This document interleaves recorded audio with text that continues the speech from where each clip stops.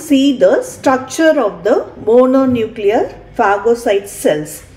All the cells of the mononuclear phagocyte system, they have the similar features in common. They are large cells which is about 15 to 25 micrometer in diameter. The nucleus is euchromatic. Then you have the granular and agranular endoplasmic reticulum.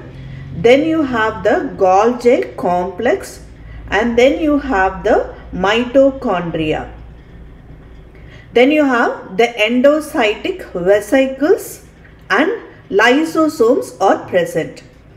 The cell have irregular surfaces that bears the philopodia, irregular microvilli.